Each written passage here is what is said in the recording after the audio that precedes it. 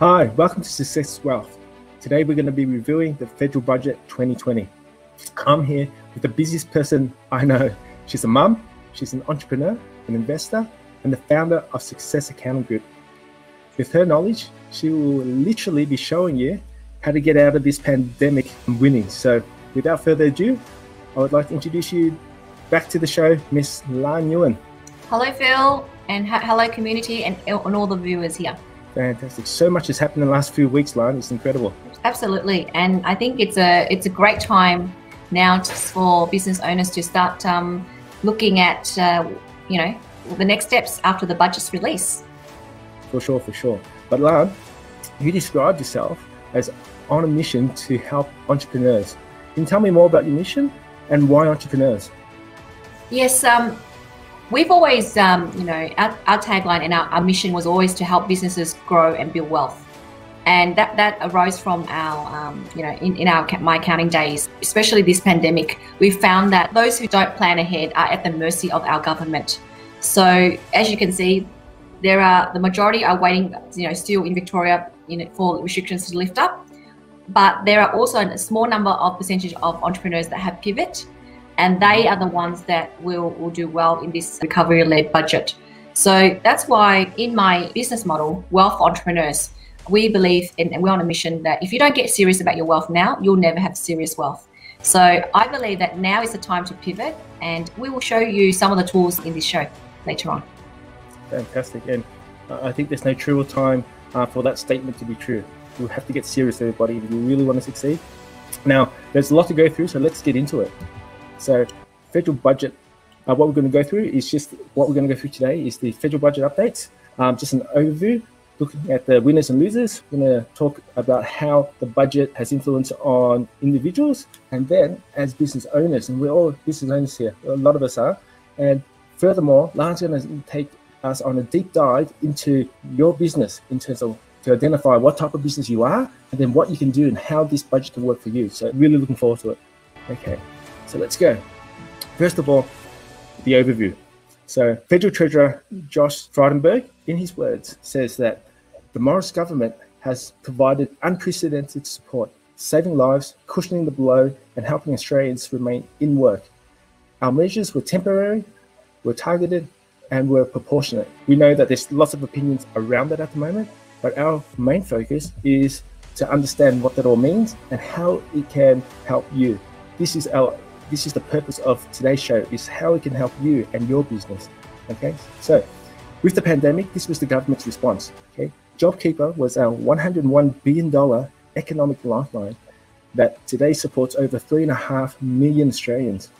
The cash flow boost has already provided $28 billion, helping around 800,000 small and medium-sized businesses stay afloat. JobSeeker doubled the safety net, and 750 payments went to millions of pensioners, carers, others in income support. So together, these actions, the government believes, has saved over 700 jobs. And they said that they were able to do all this during this crisis because they had a strong budget, and they brought the balance back for the first time in 11 years. And they were able to maintain Australia's AAA credit rating internationally. But the Treasurer then acknowledged, though, this all was not without a significant cost. What he calls our economic response came at significant cost. So it's an acknowledgement there. Let's have a look at what that actually means in terms of cost. For COVID-19, our deficit reached $213.7 billion this year, falling to $66.9 billion by 2023-24. The net debt will increase from $703 billion, or 36% of our GDP this year,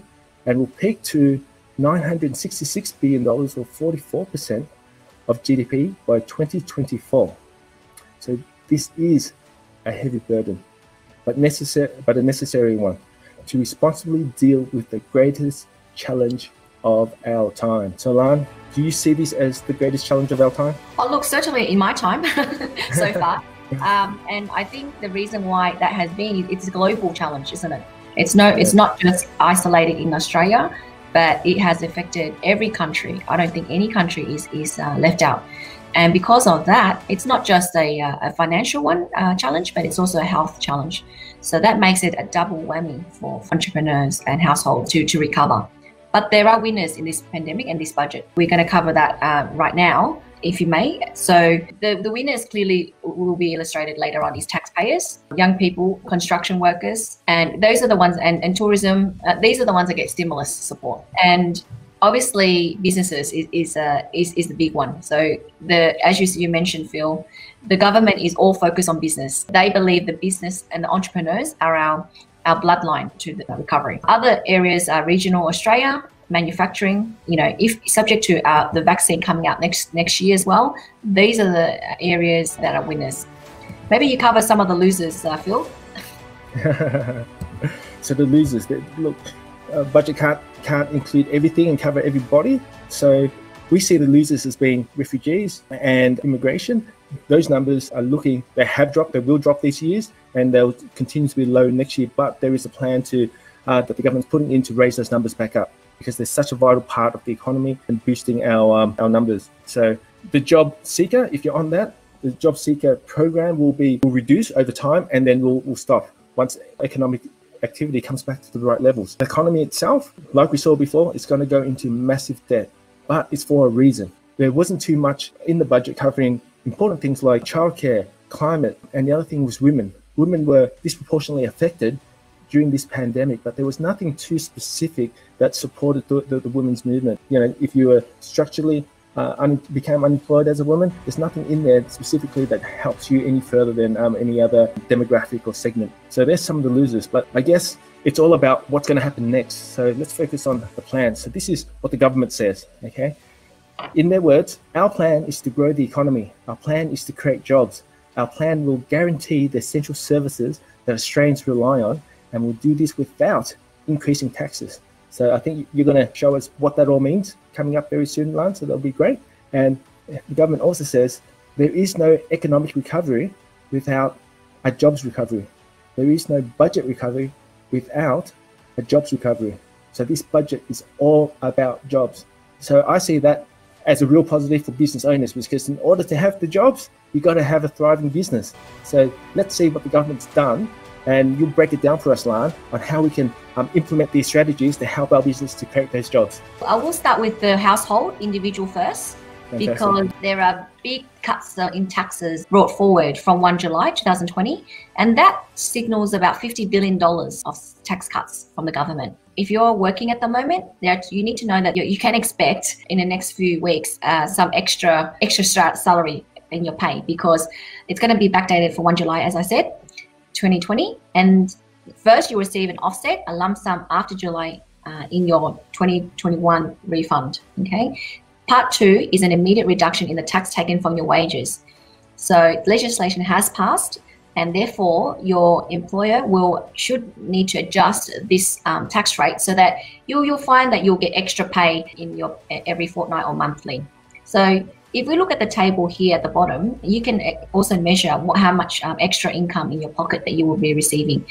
So if you are on let's say a $60,000 salary, you'll get an extra $1,080 approximately.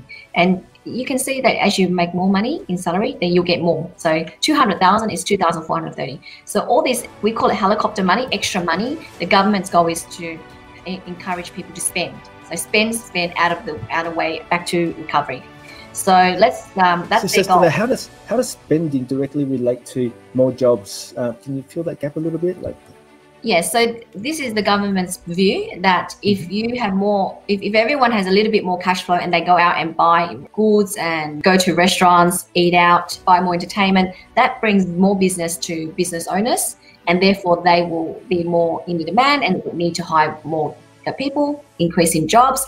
Therefore, it's a cycle. So it leads to more jobs, and then more people get employed, and therefore those people who are employed then can buy houses, and then the cycle continues. So it is the hope that people will use the velocity of money will be spent in the economy and not just saved. But that's on a big assumption that people do spend and not just pay down debt on the tax that they receive extra. So let's see how it goes, because it is just introduced. We'll see we'll review in the next few months if that is in fact their goal is achieved. So what do you think the tax cut goals actually the government wants to achieve with that? So they did say their goals for tax cuts is that out of all the tax cuts, 11 million taxpayers will get a tax cut, and the GDP will get a boost of $3.5 billion in 21 alone, and then 3 times, $9 billion in 22. Now that's a massive injection to our economy. We did have a deficit in the last quarter, but with this extra helicopter money that encouraging to spend, that will naturally, if it gets spent, we'll estimate to inject that GDP in those numbers. And finally, as I explained, with this injection of extra money in the economy, the extra demand leading to more jobs being created. By 2022, they expect 50,000 jobs.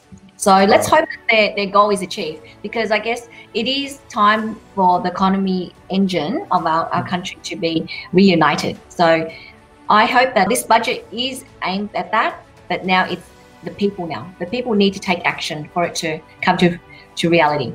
Yep, 50,000 jobs means that there's some businesses doing well. That's 50,000 extra jobs. That's fantastic. Right. So as an employee, we all know about super. I think there's some changes in the super area to make things simpler. Can you talk us through that as well? Yes. The government did mention that the stapling of accounts, super. So when you change jobs, because there will be more jobs and people changing jobs because people have been stood down and then we'll find new jobs. New super accounts will no longer be automatically created every time someone starts a new job. And also the government is putting performance benchmarks on all industry super funds. So that your retirement money that you're putting in SGC, 9.5%, gets invested properly in those funds that have passed the performance. So that's a win for employees. Yeah, it's never been done before, for the way I understand it. It's never been done, and frankly, it's I think over $3 trillion in super fund money of people that is being looked after by industry funds that haven't been really monitored their performance.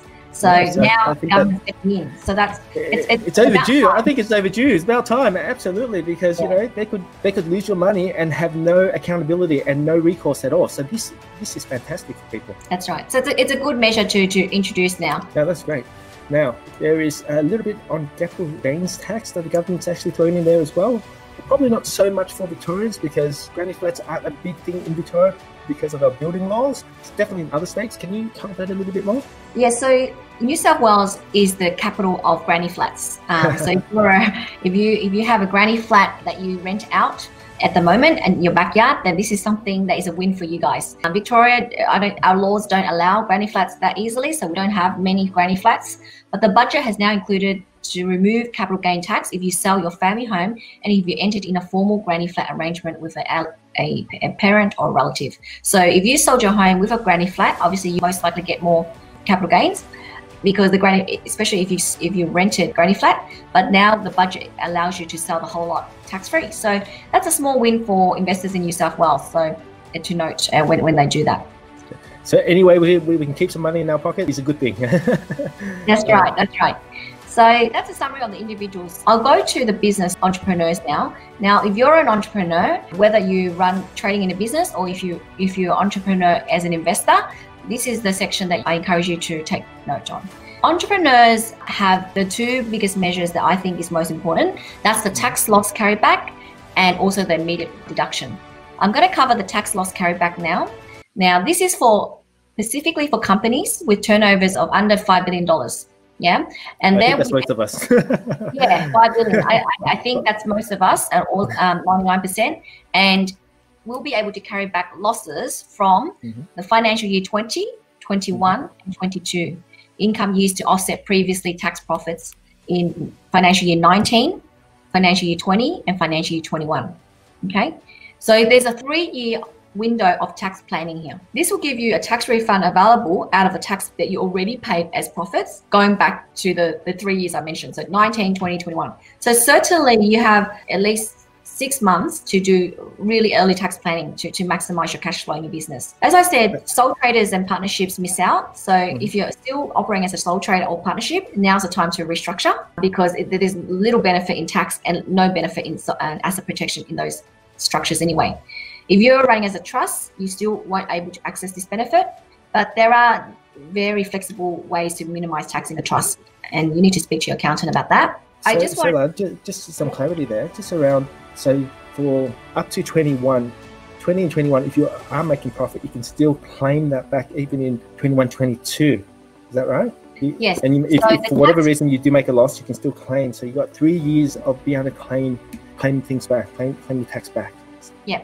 So just remember the 3-year windows. So the tax profits in 19 financial year, 20 financial year, and this financial year, 21. So there's a lot of room to maximize, take advantage of this tax loss carryback. I'll go for an example so that people understand the concept. So folks, if you had a company, let's say a development company, and you made a net profit of 100,000 in 2019.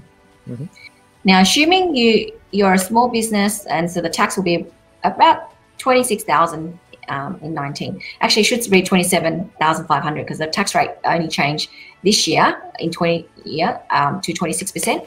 But it doesn't matter. So you understand the concept that you paid some tax in that 19 year. So in the 20 year, you made a loss of 100K because you're under lockdown and you made no money. So you made a loss. So effectively, you can claim back the tax losses to offset the 2019 and get a refund of cash 26,000. Does it make sense? Wow. So if business was booming back in 19, you were rock and rolling, you did your taxes, you paid your taxes, and then this year you got shut down. You're operating at a small fraction of what you were before. So it's a big loss. So you can actually get the tax back from what you already paid last year when things were booming. That's right. So this is really beneficial for any entrepreneurs who operate their business as a trading business or an investment business. So if you had a cryptocurrency company or a property development company or a shares portfolio and you had past profits, then this is a great way to get more cash flow back into your business and then you reinvest that to grow your business or invest more. And we can forward plan as well, knowing that we've got this 3-year window and see what the best way to handle it. That's exciting. Absolutely. And 21 hasn't finished, if you realize. So remember, we're only in October, so you really had a good another 7 to 8 months to start up, a company and effectively maximize this carryback loss. So it's not too late. That's what I love about this budget. It's not all about cutoff dates. You actually can you still have time to maximize the tax carryback loss if you get started now. And that's the important thing. You've got to get that plan together. Absolutely right. I'm going to cover immediate asset write-off now because this is something that I think should be worked with the tax carryback loss. This strategy, I've already helping our businesses that are trading well and also break even to maximize. So the concept is